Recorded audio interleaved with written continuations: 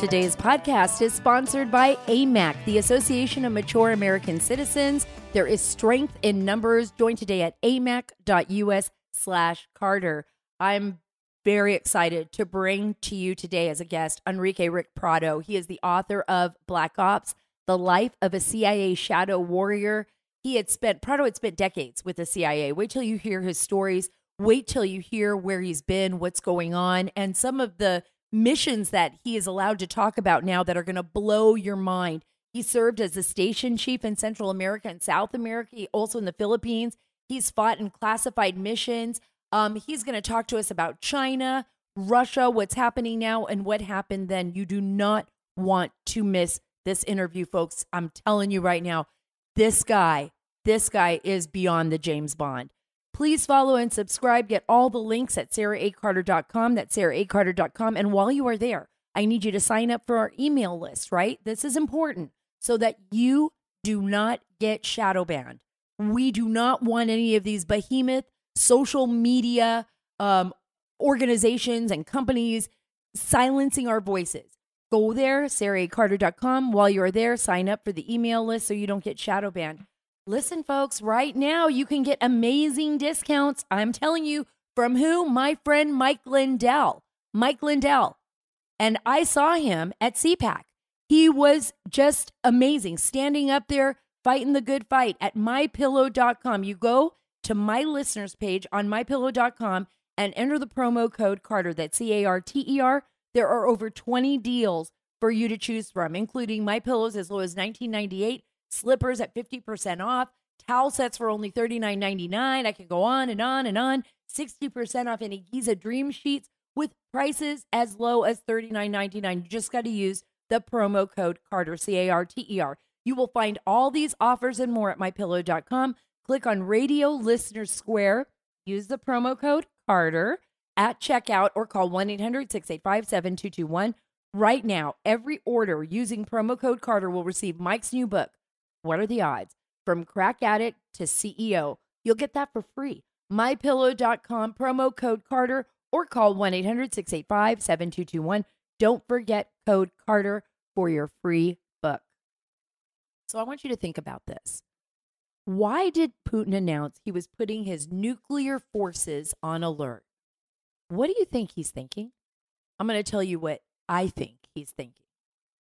And I actually had a little bit of a chance to have a segue moment with Katie McFarland. And I think you all know her. She's phenomenal, national security analyst and somebody who spent time with not only the Bush White House, but with President Trump's White House. And I think she's brilliant. But we were talking about that very same question when we were at CPAC, and I kind of stopped her. She was in between speeches, and I was walking back there to give mine. And, you know, one of the things that I think Vladimir Putin is trying to do, and I'm not in agreement with people out there that think he's just lost his mind, he's completely nuts, he's out of it.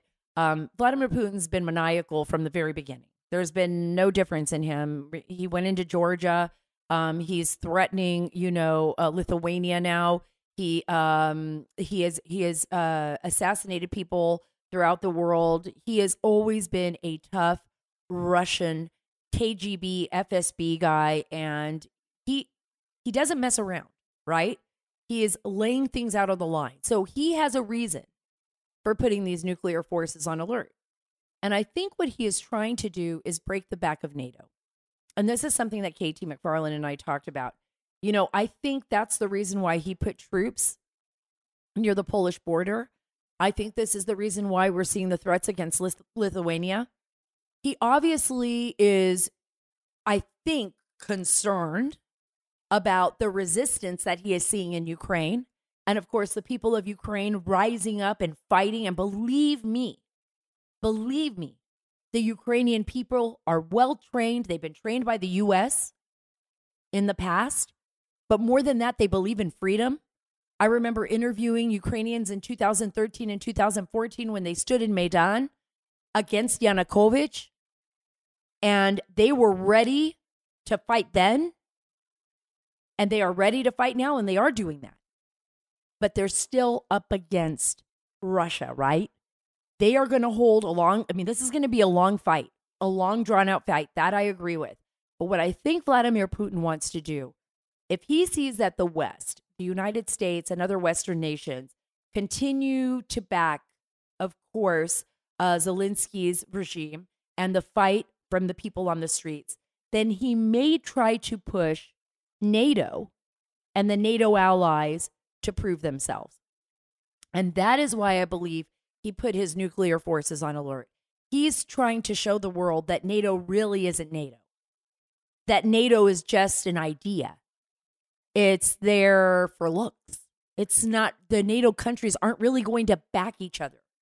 If we break Article 5, right? If he breaks Article 5, he steps into Poland, he goes into Lithuania, something happens. He's trying to see, is NATO really going to do what they say they're going to do? Are they really going to back the NATO allies? Or are we all going to be like, oops, okay, what do we do now? What do we do now? I don't know. I do know that under President Trump, countries like Germany and other nations were told, hey, guess what? We're tired of carrying the weight here with NATO. We're tired of flipping the bill. You all have to do your part. And remember, people were like, oh, President Trump. People went after him on this. I was talking to Ambassador Rick Grinnell about this when I was up as well at CPAC, and we had, a little conversation. It was kind of funny. I'll fill you in on this sidebar story. So I am standing in line like after midnight outside of the airport in Orlando with all my bags after coming from the truckers like in Las Vegas, because I had been there that week. And I'm flying in for CPAC and I'm just exhausted. And I see this line that's never ending, right? It's like a taxi line that's never going to end. And I'm thinking, I'm not going to get to the hotel till 2:30 or 3 a.m. It's over for me. I'm just so exhausted. I'm going to sleep on my bag. And then I hear someone say, hey, Sara, hey. And I turn around. There's Ambassador Rick Grinnell. He's in the road. He's in the road with a driver and two other people in the back of the car. There was this like guy, I don't even know, I think he was an Uber, and he was hustling, man. He was getting people in the car, and I was just like, I'm gone. I'm leaving. And I came running over. So Rick Grinnell like saved me from like a 3-hour wait in a taxi line. And we all drove together and we were talking, and he was really tough on Germany. He really laid the law down with Germany, and he made so many great decisions.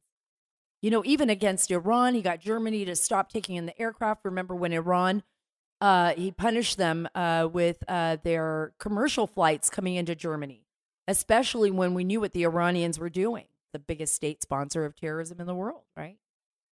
But let's talk about NATO and picking up their fair share. Now Germany realizes, maybe I better beef up my defense spending. And the EU is sending weapons to Ukraine. Countries are denying flights from Aeroflot, which is actually not the best airline. You guys might not know this, but I did work for the airlines at one point in time when I was very young, in my early 20s. And we used to get like a lot of reports that Aeroflot would carry like oxygen tanks on their flights. And that was a long time ago. They probably don't do that anymore, but I just want to warn you. The sanctions are clamping down on Russian banks, but will this be enough? I don't think so. I think the only thing that we can count on right now is if Biden I'm telling you, he just ties a knot into Russia's energy and he does not allow any more Russian energy sales. We have to become energy independent and we have to punish Russia. We are not punishing them now. We are actually helping fund their war against Ukraine because we buy Russian energy, right? Gas. And we're not stopping it. And that is a huge, huge problem. I want you to listen to this clip. This is Jen Psaki pretending that we can be energy independent on green energy. And we can't. It'll take it just won't happen right now. We have to do the first thing. We have to become energy independent with our gas. We need to open the Keystone Pipeline again, and we need to put America first. Listen to Jen Psaki. on oil leases, what this actually justifies in President Biden's view is the fact that we need to reduce our dependence on foreign oil, on oil in general, and we need to look at other ways of having energy in our country and others. One of the interesting things, George, we've seen over the last week or so is that a number of European countries are recognizing they need to reduce their own reliance on Russian oil. The type of sanctions he has on Russia is actually allowing, in my opinion, Moscow to benefit. Right? Moscow's going to profit from all the oil and gas. They're not even worried right now. You know, Biden says he defended his decision because he doesn't want to harm the world and he wants to limit the pain for the American people at the gas pump. But guess what? That's not the way to solve this. That's not the way to solve this at all. This is going to come back to haunt Biden. You know, people are saying right now that excluding the industry that is at literally the heart of Russia's economy just allows them to continue doing what they're doing in Ukraine. And it's not going to end there, folks. Believe me, it's not going to end there. If we don't clamp down on Russian energy, if we don't stop the flow of money going into Russia, the Russians will win this. They really will. And it's going to make it a much more difficult fight for us. It's going to make it a much more difficult, of course, battle for the Ukrainian people. And by the way, I don't want to be paying for Russia's war in Ukraine. And I don't think that you do either. Guys, before I get to Rick Prado, I want to tell you about heat holders. And I know I've talked about it before, but I'm going to talk about it again. When there's a chill in the air, like the one I felt up in Canada, nothing will keep you warmer this winter than heat holders. Heat holders makes the warmest thermal socks around. They keep your feet warmer. I'm telling you, I tested it out. They keep your feet warmer than just ordinary socks in the coldest conditions. And how do they do it, you ask? Well, heat holders uses like 3-stage process that keeps your skin and your feet warm and you don't get sweaty or any of that weird sticky feeling when you're in your socks. Your socks stay dry, and that's how you stay warm. Go to heatholders.com and enter the code Sara, and I want you to save 15% off your order. If you enter the code SARA, Sara, receive free shipping with any purchase of $25 or more. Give the gift of warmth to everyone you love or just yourself. Remember to go to heatholders.com. Use the code Sara. That's heatholders.com. Heat Holders, making life warmer. Okay, and without any further delay, I'm so excited to have on the show today Enrique Rick Prado. Rick Prado is a hero of mine, and soon he will be a hero of yours. He's one of those shadow warriors that people don't know about. He is like the silent warrior. That's what I call him. He's former CIA station chief for Central America, South America, and the Philippines. He's fought in classified missions all over the world.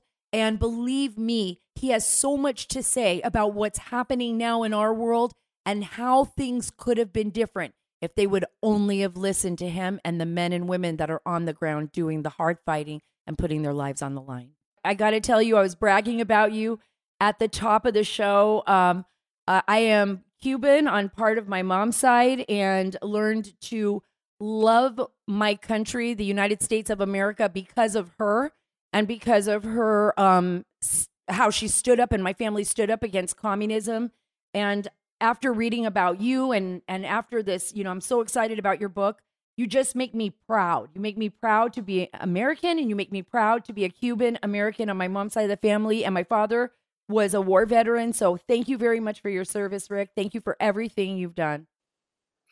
Well, thank you. And thank your family, too, because they've taken a role. You know, that is a very occurring theme through the whole the book is the communist angle, you know, and of course it's very apropos today because of what's going on in Ukraine. But you know, I was there during the revolution. I had guns fired right in front of my face during the scrimmage that they had when I was 7. I saw people hanging from trees after Castro took over with signs that said "Contra-Revolutionary," and from there, I came to the United States by a program called Peter Pan, which was trying to get the Cuban kids out of Cuba into the States, and I ended up in an orphanage in Pueblo, Colorado. Turned 11 there, and that was an adventure in and of itself. But throughout the book, I have fought communism in 5 different incarnations, so I'm very proud of that. Well, let me tell you, my cousins came on the Peter Pan as well. I was the firstborn here in the United States. And, I remember the stories of my aunt, and I'm sure your parents went through that, of having to send their children forward without any knowledge that they may never see them again, That is courage. Yeah, courage to personified, and it's been my battery for electricity for a long time because I'm an only child. Imagine putting your only child on an airplane to a country you've never been to, and like you said, may well could be, never visit. So only for freedom, not for economic reasons, because we were solid middle class in Cuba, and we were below the poverty line for the first 5 years in the United States. So many Cuban Americans and so many immigrants face that every single day. And you brought up something that I wanted to start off with, and I agree with you. Right now, we're seeing Vladimir Putin and his forces in Ukraine. We're seeing, of course, all the video of the families, of the children underground, people fighting on the streets for freedom. And I remember covering Maidan, and back in 2013 and 14, when the first uprising in Ukraine. And I remember the people saying, this isn't even about the change of government anymore. This is about freedom, of being free of tyranny, of being able to stand up and be your own person and have your own liberty without having the government push you down or kill you or imprison you for your political or religious beliefs. Talk a little bit about that, because I think that's what inspired you, right? To go into the agency and to fight for freedom, right? Absolutely. I mean, it began with that early adventure, like I mentioned, but very quickly I developed a little bit of a guilt because my parents had sacrificed so much and I was benefiting so much from being in the United States that I realized, and there's that episode that you're talking about, the New York Post, and that's the first time I found purpose. And for me, I've never worked a day in my life. I've never woke up one morning and gone, gee, I got to go to work. So for me, that was definitely the driving force, the communism stuff. I am unpleasantly surprised, however, how surprised people are that Putin is doing this. I mean, history repeats itself over and over and over again. He said it when he took over power that he was going to resuscitate the Soviet Union. How does that work? Take power, control the people, oppress the people, and expansionism. And he's not the first. It starts with Stalin and Khrushchev and all of those in between. So for me, for our leaders to go, oh my gosh, Putin is crazy. No, Putin is Putin. Putin is the quintessential Russian idol. He's the alter ego of every Russian male. I know there's a 1% that is trying to, protest, and they're paying the price for it, which doesn't happen here. I'm glad, but he is what he is, and it shouldn't surprise any of us that this is their intent. And even if we push them back on this, or Ukrainians push them back on this, they'll just sit on it. For them, it's called creeping normalcy, by the way. They will take that eastern side, and if they stop there, you know what, 6 months from now, you think we'd be talking about it? No. But now it's normal. That is part of Russia. Next time they see a sign of weakness, and next time they see an opportunity, they'll jump on it and get the other half. Let me ask you this, because I agree with you. I think we saw and in fact, he led us on a trail. He let breadcrumbs everywhere. We saw it when he entered Georgia. We saw it with Chechnya. We've seen it with his assassination attempts and successful assassination of people that have opposed him. I mean, to the point where, we're using radiation, right? And you're killing someone in another land, like in Great Britain, and you're taking someone's life with something as extreme as like radioactive poisoning or something of this nature. I mean, it's not that he's crazy. This is how he operates. He's a former KGB, guy. He believed in Mother Russia. He believed in the power of the Russian people and communism. So I'm like you. I'm like, why is everyone surprised that this guy's making a move? Why? Do you think he's going to back down? I mean, look, he's 73 or 74. He's not going to, I don't think he's going to back down. No, he will act accordingly depending on what we're countering with. But military force alone is not going to do it, and we need to support. But even just before Putin, people forget they did the same thing to Afghanistan just before the walking down. They invaded Afghanistan. They fought in Afghanistan trying to control it for years, and that was part of their downfall. Right. I think I was really fascinated. And now that you bring up Afghanistan, I spent a lot of time in Afghanistan, and I covered Afghanistan during the war, many years going there as a journalist. So I'm very connected to that region of the world. There were many times, and I was looking at the interview you did, which was a phenomenal interview, and everyone should look at it and see it and find it online with 60 Minutes with David Martin. And I think it was just a phenomenal interview. But you talk a little bit about this. You talk about, strategies that were things that should have taken place, maybe and never did. One of them was Osama bin Laden, and that you believed that there was an opportunity for the CIA to actually capture him and question him, and it may have prevented September 11th. Talk a little bit about that. Yeah, there's two vignettes in the book that talk about things that we should have done. Bin Laden is one, and the other one is at the end of the book because it was the end of my career. I tried to do something for the last 3 years that told me that it was time to retire when that didn't work. But I will get to that one later. But the Osama bin Laden I opened a bin Laden station in 1995, late 95. Mike Shore was the chief. I was the deputy. We had a great cadre, a couple of other male officers, and about 6 or 7 analysts that were females. And I loved them because, boy, you talk about the mother instinct when it comes to profession. They're scary. They really know how to lock into things. So it was a fantastic little group. I didn't know anything about bin Laden at the time. But Billy Wall, who you saw a little bit of at the CBS program, he was our guy on the ground. Kofor Black was the chief of station there in Khartoum in 95-ish, in 96. And we had surveillance on bin Laden. We knew what he had for lunch.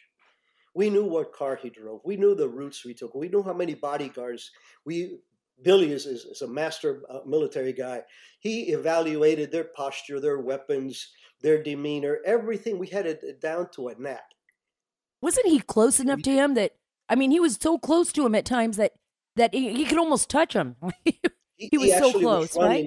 He was running one time, and bin Laden came out on his Mercedes, and Billy did one of these, salute him. So he could have poked him in the eye with a pencil. But we weren't allowed, and that's the point. We raised several times 3 options to neutralize bin Laden: compromise him somewhere in the world, kidnap him, we call it duct taping, or whatever else the president assigns that we can do legally under his authorities. But the political fortitude wasn't there. And the example that I mentioned is, what if somebody could have shot Hitler in 1939? Right. Or what if a guy like me would have shot bin Laden, or be like Billy, shoot bin Laden, or grab bin Laden and bring him back, like you said, for interrogation? You're talking the Cole would have happened. Our embassies in Africa would have been bombed, and 9/11 probably would have happened either. So that's the sad thing. That's the sad reality for us in the service, is that we are so vulnerable to the whims, the political whims. And when you have the lack of backbone and lack of fortitude to carry out these kind of things, the enemy knows that. The enemy knows that.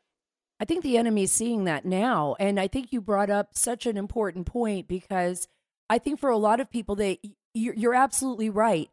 You're on the ground. You understand being on the ground, just like any soldier or intelligence officer knows what the assessment is. Not the guys in Washington in the suits sitting comfortably behind their desks. And the thing is that they all thought that they were comfortably behind their desks until Osama bin Laden planned September 11th and flew those planes into the World Trade Center, into the Pentagon, and the other plane that crashed on site because of heroes on that plane that didn't allow it to go into the state, into the State Department or the White House. I mean, this is what I'm talking about. Are we always on the defensive instead of on the offensive? Like, we can see what people are doing. Why don't we get on the offensive? Why is the CIA, the DNI, or the administrations that, it's not all, but the good majority of them, so afraid of being on the offensive? What's the problem there? Like I said, politics is a very, very tough profession, and I could never be a politician because it's a matter of cutting deals with people forever and ever. It amazes me that we are ashamed to be the cowboy with a white hat. It pains me that we are embarrassed because we are the most powerful nation in the world. And it pains me that we are embarrassed that we are the number one fighting in the world. And all our allies are behind us and next to us, but not one of them can take point the way that we have taken point since World War I. So it is, to me, it's amazing when I love history, and it puzzles me when we take affirmative action against a known threat, we see the positive results. World War I, World War II, you name it. Mm-hmm. The Contras in Nicaragua, another success story, because we got involved. And yet, we make the mistakes that, if you go back and see over and over again, is failures to derail. One of the mottos of the counterterrorism center is to disrupt. There's a lot of ways of disrupting these kind of people. But we didn't do that in a lot of aspects. But you did. I mean, you did with. Let's talk about the Iran Contra. Let's talk about the Sandinistas and what you did in Nicaragua and all of. And I love the part that you said to in your interview with 60 Minutes, where you were talking about, like, look, there was a lot of bad press coming out, but they weren't like that. The majority of the guys that you trained, that you worked with, and you trained them, by the way, by yourself for a good period of time, right? I mean, these were good men and women that were fighting against an oppressive communist regime that was coming right into our hemisphere, just like what happened in Cuba. Well, it's funny because I had a wonderful career, and I can't, but that has to be the most rewarding period of my life. Also because we were successful. We did some great successful operations, like blowing up Puerto Cabezas, and which I was a part of, and of course the fact that we were able to force the Sandinistas into an election that they lost. But imagine a Cuban kid who saw the revolution firsthand, who saw what happened to his parents and to his first country, but couldn't do a damn thing about it. And all of a sudden, this little Cuban from Miami, I am living in the Contra camps, and my sponsor is CIA. Every single night, I would grab a cup of coffee and I would sit with a different group of Contras. And I would ask them, I said, why are you here? Do you think any one of them says, well, when I read Lenin and Marx, I didn't agree. They didn't even know who Castro was, some of them. Right. It was all, they burnt my church down. They beat up my priest. They raped my daughter. They forcibly conscripted my 15-year-old son, and so on and so on and so on. That is so rewarding at that level that, I slept in a jungle hammock for the better part of 3 years. Monday through Fridays, I was in the jungles and the camps with the Contras. I ate with them. I got sick with them. I got shot at with them. I never, ever said, oh, my God, what am I doing here? No, it was the most rewarding job. In our business, gratification usually comes down the road after a long period. Right. And this one, the fact that we were able to bring it to culminate was a big feather. And the Puerto Cabezas job that we did with my divers, it was so beautiful. Yeah, explain that too, because I want our listeners to know. I mean, this is such an incredible operation that you were able to make this happen, that you trained people to literally be like the SEALs to make this happen. It was, regular guys, right? Well, they were divers themselves. They were lobster divers. And yeah, they used tanks for a little different than a soldier, though, right? Right, exactly. But now they had been Contras. They had been fighting. They were Mosquito Indians, which are the guys from the East Coast. And I had met them during some of the combat training that I was giving them for the first 14 months of the time I was there. I was the only guy allowed in the camp, so everything had to come through me. And I picked these guys when my headquarters came in and said, we need to do something more than raids and ambushes. We need a good left hook, kind of something to get their attention, show them to be vulnerable. So I came up with this harebrained idea. It says, well, I got these guys that know how to dive. I'm a military scuba guy. I'll train them up. We'll blow up Puerto Cabezas. Puerto Cabezas, the importance of Puerto Cabezas is that was the belly button for supply and resupply from Cuba. That's where the oil and the weapons and the ammunition, everything the Russians were funneling through Cuba was coming through Puerto Cabezas, and some of it going to El Salvador to incite further revolutions there. So I spoke to my boss. He liked the idea. He sent it up to headquarters. And there's a great photograph in the book with me with my divers and this 80-pound of C4 kind of bomb. And the Reader's Digest version of it is, I trained them for about a month first, after they passed the physical test and all that other stuff, on compass swims, being able to get the exact point by swimming underwater with a compass, the covert aspect, and of course, propping this thing up properly and arming it properly. So we came out of Puerto Lempira in a small panga boat to meet a PT boat that was just on the other side of the lagoon. And the mission did not start really well because right when we hit the edge, caught a surge, and the little engine of the boat fell off the transom. And I reached over. I was a little beefier back then. I reached over and I one-handed the thing into the boat, but then I fell over and there was a piece of metal in the boat, and I still have the scar. I don't know if you can see it. I love it. It's a badge of honor. I taped it up, and that was the only thing that went wrong in the mission. We got on the PT boat. It was timed perfectly. It was a moonless night. We got within 3 miles at the most of Puerto Cabezas. Jumped in the water with my guys. They headed us the bomb, send my guys down to put this thing in. They came back. We went back. And by the time we were in back out of Nicaraguan waters, kaboom! We did it at night because we didn't want to hurt anybody. We wanted to have no collateral damage. And I will tell you, it is tattooed in my brain. 2 or 3 days later, when they showed me for the first time ever for me, satellite overhead of the bridge, I was doing the happy dance because it was so obvious and so rewarding that I said, there's one less tentacle in that octopus that I got to worry about. That's right. That is how you described it. You described it as an octopus with lots of tentacles, and I still see it today. I want to ask you this. I want to get your opinion on this because my focus in Central America, even in Mexico, I look at what's happening. I see Russians moving around there. I see the Chinese Communist Party moving around, setting up shop. I see Iran inside Mexico, inside Central America. I mean, our enemies are like right around our doorstep, right? And what's going on? And we're opening the border. We're letting people just come on in. I just got a message from an ICE supervisor that said, hey, guess what? We're not even IDing people anymore. We're just letting them in. So I just want you to know that we're not even caring anymore.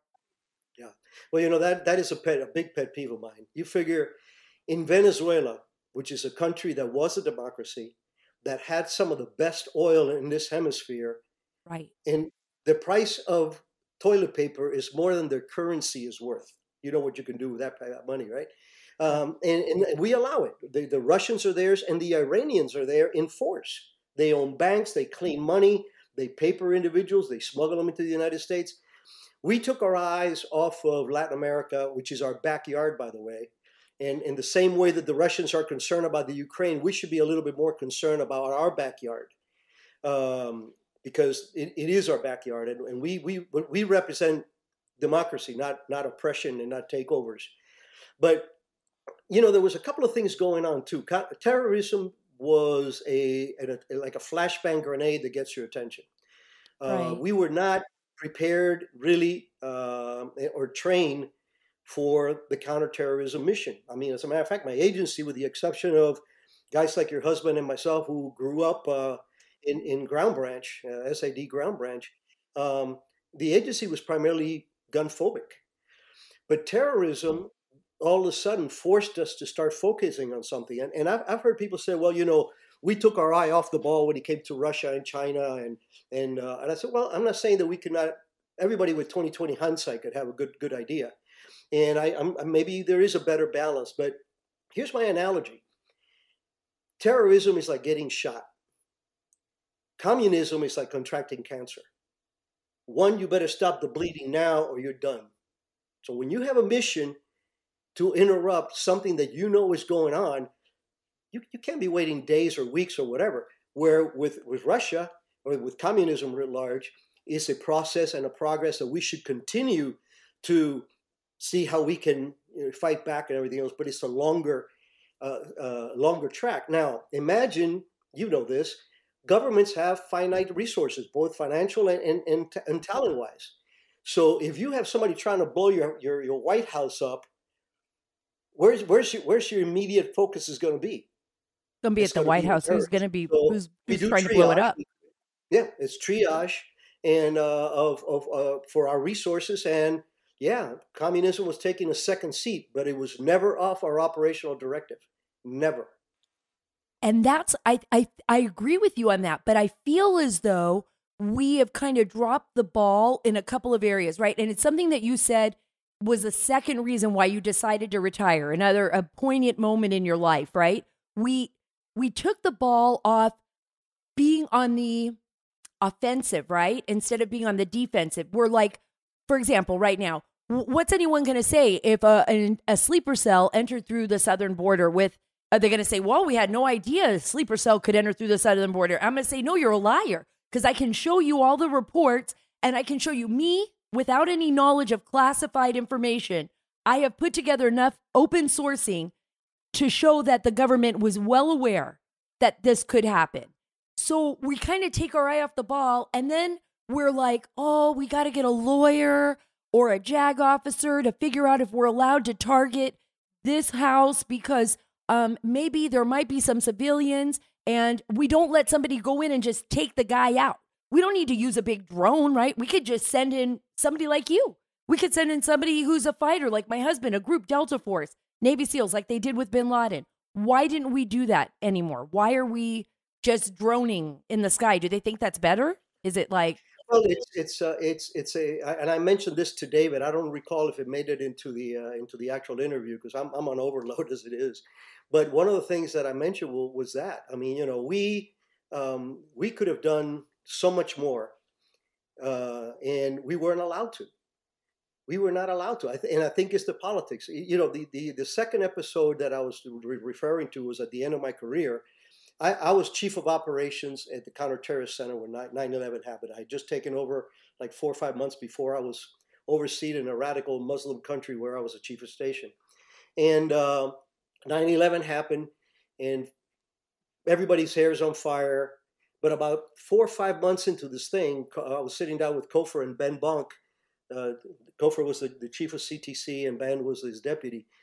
And I told him, I said, look, we're missing the ball here. We're fighting these guys in Afghanistan, but they are all over the world, and those are the ones that are important. One thing that I learned in my Latin American counterterrorism tour, which I can't mention the country, but you can read it, is that you don't go after the shooters. They're a dime a dozen, and they're dumber than crap. You don't go after the heads of an organization because A, sometimes they're political. B, they're very hard to get. And 3, all these organizations are hydras. Somebody else will pop up, if not two.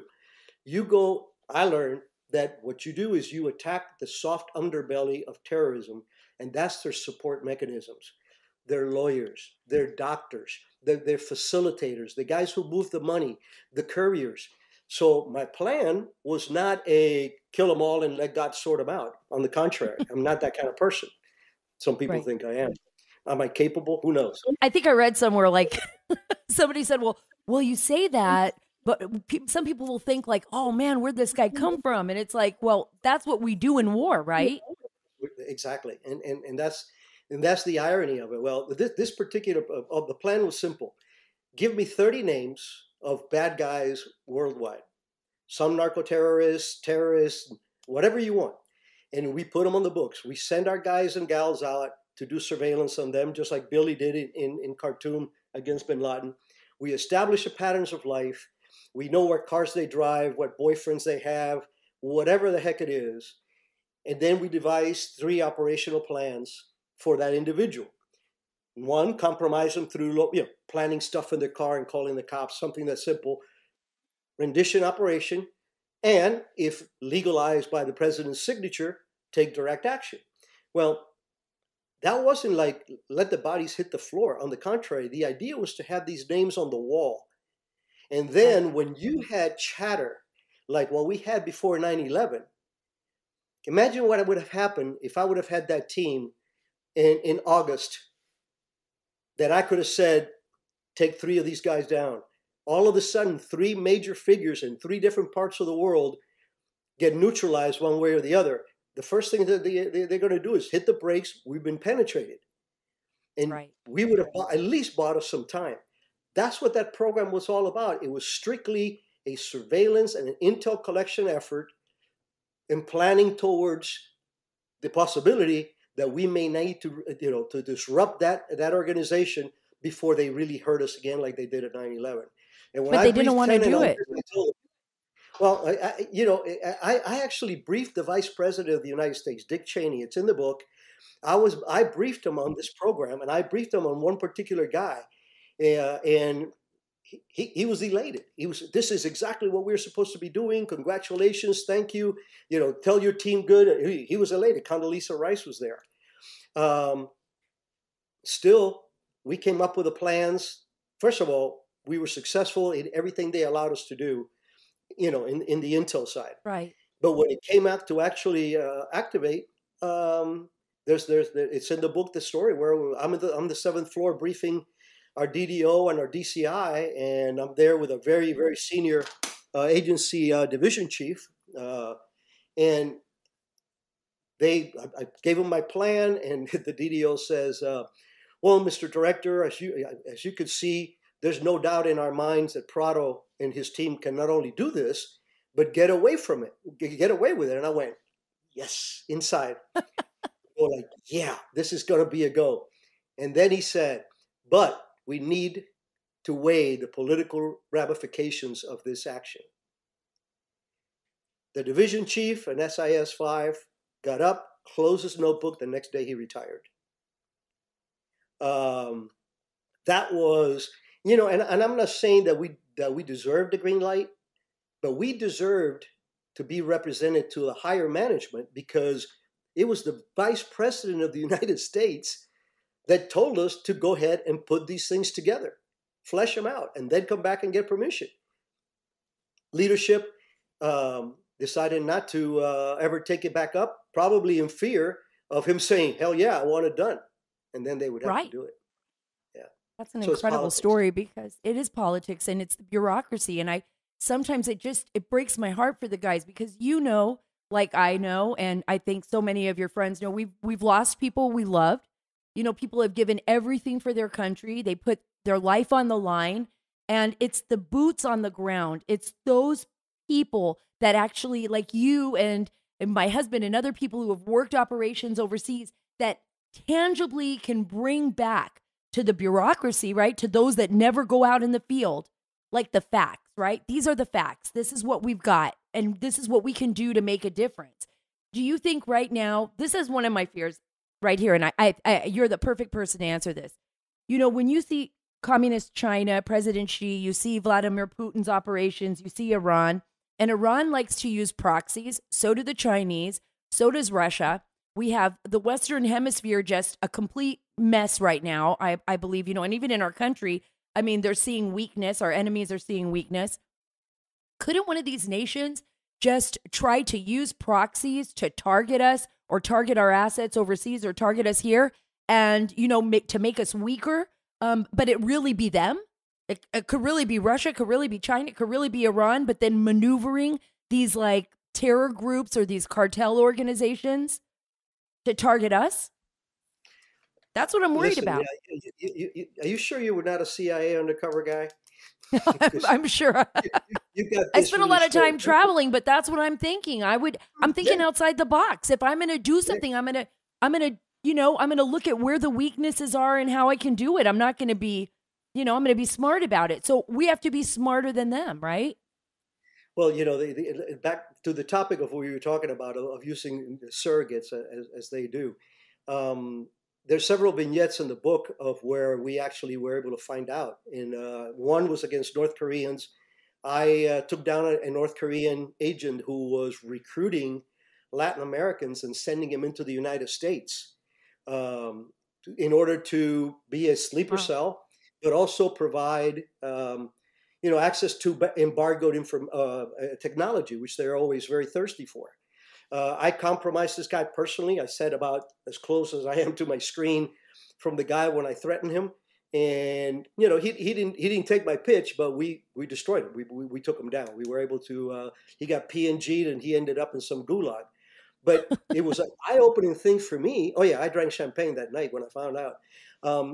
It was amazing to me that here you have North Koreans infiltrating people into the United States. So I did 4 years of my career in what it was fighting communism against North Korea. I did it out of Seoul, and I did it as I was the head of the Korea operations. That's where I got my senior grade, my flag rank was when I took over that in '98, and I learned that's got to be one tough assignment. That has to be like an extraordinarily tough assignment because North Korea is so closed off from the rest of the world. It's like, geez, And when you're not Korean, when you're like exactly, and the movies like James Bond that he lands in Korea for a diamond deal. That's all as BS. But it's here's the lesson that, and I actually spoke to this to some very senior military guys when the Korea thing was really heightened. I said, the military's got a handle on what's going on the peninsula. Every weakness, every strength, every frequency, all that stuff. I know, and you have your plans. However, what people are not focusing on is there are over 50 North Koreans embassies in the world. Those North Korean embassies are 90% intel officers and one security officer that keeps an eye on them. And what they're there to do is first make money for the regime. How do you make money if you're an embassy?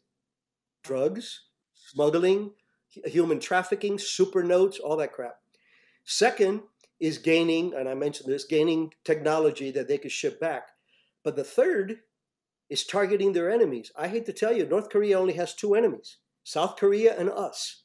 So and I told the generals, I said, you got to understand that if we go to war against North Korea, we will be attacked in 50 different missions of ours in worldwide. So we better start doing what I was trying to do with these guys and make book and see who those bad Koreans are.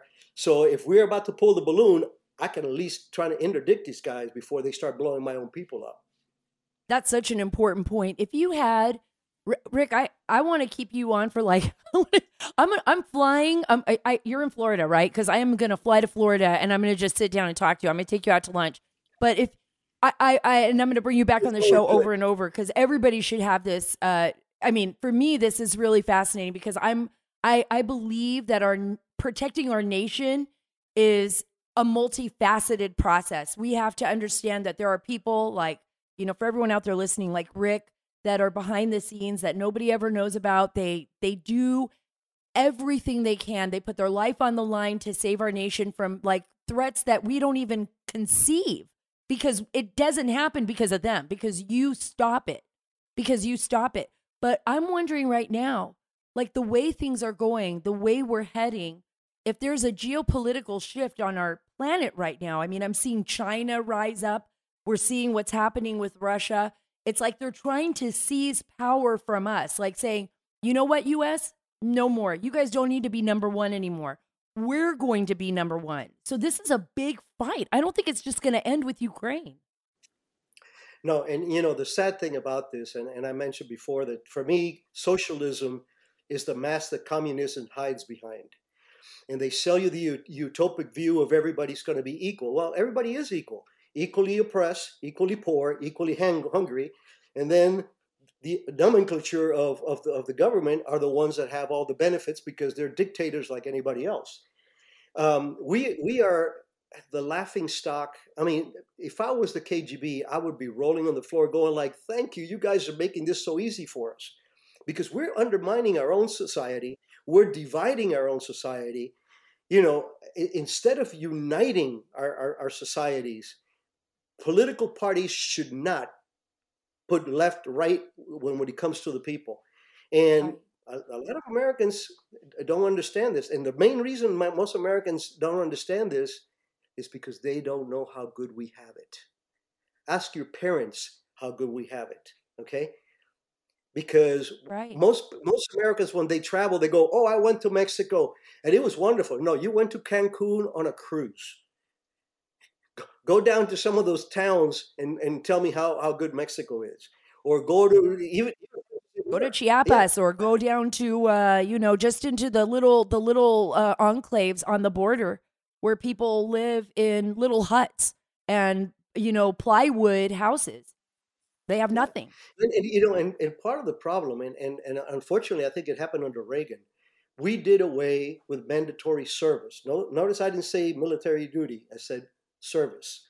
I honestly believe that the Israeli model of having everybody have to serve in some capacity, serving the country for 2 years, is the way to have skin in the game. And the example that I use is only 2% of the U.S. population serves in the military at any given time. All right, let's add another 8% of that are law enforcement, first responders, and teachers. Right. Okay, so you're talking that 90% of the United States population doesn't have real, skin in the game. Because you know what? When I go vote, if you put in front of me the fact that, hey, well, yeah, we need to cut back on military because it's too expensive, and both my boys are in the military, guess what my vote's going to be? No, you're not. They need more money because they need the bulletproof vests and everything else. So we as Americans need to be told, be shown how good we are. Instead of dividing us, highlight our strengths. And if we do that, if we can unite the people here, we're invincible. Rick, I can't thank you enough for being here. Remember, folks, it's Enrique Rick Prado. His book is Black Ops, The Life of a CIA Shadow Warrior. You guys don't want to miss this. Black Ops, The Life of a CIA Shadow Warrior. Out now on Amazon or wherever you want to get your books. Dr. Mike Fulgence, he's America's gold expert and the 2021 Numismatic Dealer of the Year, is predicting, guess what? That silver prices will continue to rise as inflation and industrial use follow their upward trends.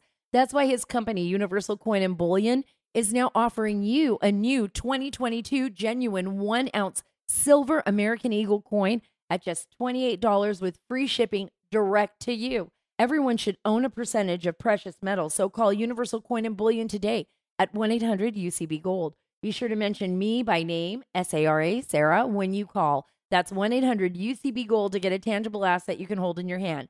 Call Universal Coin and Bullion at 1-800-UCB-GOLD, and their expert team of representatives will help you order your $28 American Silver Eagle coin today. 1-800-UCB-GOLD. Don't forget to tell them Sarah sent you.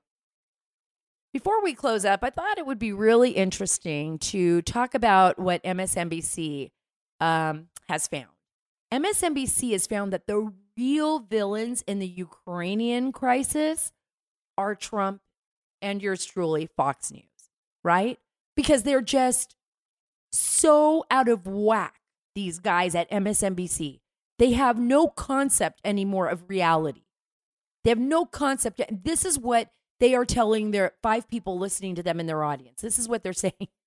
So PhD Sara, her name is Sara Kendzior, I hope I'm saying that wrong, is the one speaking in this clip. But many on the left are blaming Trump, they say, for enabling Putin. And that's simply not true. I'm going to tell you why. Because the Russians had no concept of how Trump would govern when he became president. We all know that the Russia hoax was a Russia hoax. President Trump had Russia on its toes, literally on its toes. They didn't understand, how does this guy operate? Who is he? What is he? They sure as heck understood Hillary Clinton, and they knew how easy it was to buy her. Remember when her husband made $500,000 off one speech, and he got it from the bank in Russia that was literally run by the FSB. Imagine if President Trump would have got $500,000 for giving a speech that was literally for a bank that was run by former members of the FSB, which is like the US CIA. But in Russia, it's the FSB. So, the Russians really understood how easy it was to buy Hillary Clinton. And they certainly knew how easy it was to control President Biden. All you have to do is read Miranda Devine's book, On the Laptop from Hell, and you'll know that to be the truth.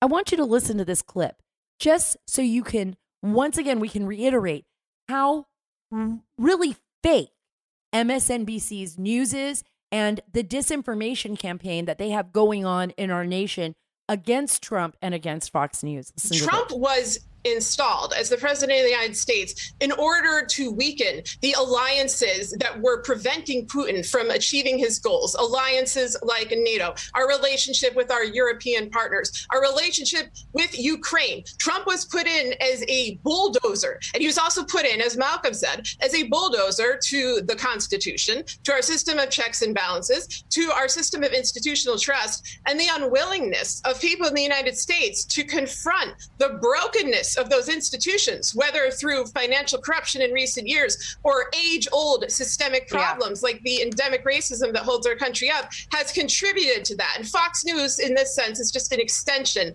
of that long-running destructive pattern. Oh, my goodness. That woman is so far off her rocker, and she does not have any concept about what's going on. And the reason why President Trump even discussed the issues surrounding NATO is because the United States, and this is going back to 2019, he was the first president to say, hey, guess what? We are tired of carrying the weight for NATO. We are tired of paying beyond our fair share in NATO. Aren't we all supposed to be together? Right? I mean, if we're all together for 70 years to fight Russian aggression, Soviet aggression, Germany, you got to pay your part. Everybody who's a NATO member, you got to pay your part. We don't want to pay your part. And, so what if their feelings were hurt? I don't care. I am so tired. It was just like Prado said, there comes a point where you have to stop apologizing for everything, for your nation, apologizing for your success, apologizing for winning a war, apologizing for, being the beacon of light for people all around the world. President Obama was great at apologizing for everything that made our nation wonderful. And now we see under President Biden, he is just trying to break this nation into pieces, shatter its principles, its foundation. People like Rick Prado and others who have given their lives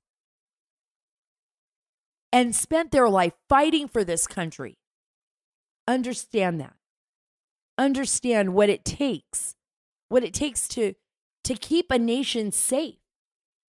It's not easy. Freedom is not free. That's a real true statement. It is not free because the people that are doing the fighting for it and the families at home supporting those people who are doing the fight for it pay a big price, and it's worth it. If their children and their children's children and our grandchildren have a home to come to, one where they can be themselves, one where they can work hard and be anything that they want to be, to build a nation that is full of awesome wonder, right? Look at what's happening with Elon Musk. Even though I don't like Jeff Bezos, look at how cool what's happened with Amazon and the growth of even Amazon in space and stuff. And I'm and you know how I feel about some of these companies. But this nation has given us all those opportunities. But don't forget, it's the blood that is spilt and the people that have sacrificed their entire lives overseas in order to protect us from enemies. And believe me, we have enemies both foreign and domestic. And we all have to watch out for that. We all have to watch out for each other. And remember what Rick Prado said. We all have to find a way to unify again. We can't be ripping ourselves apart anymore. Let's find a way to move forward together. Let's find a way to tell the truth together.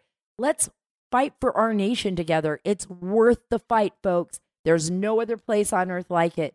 Thank you so much for being a part of the Sara Carter Show. Remember, again, get Rick Prado's book. You guys don't want to miss this. It's like literally, it's going to be amazing. Black Ops, The Life of a CIA Shadow Warrior. Rick Prado, Black Ops, The Life of a CIA Shadow Warrior. Thanks again for listening to The Sarah Carter Show. God bless you, and God bless this great nation.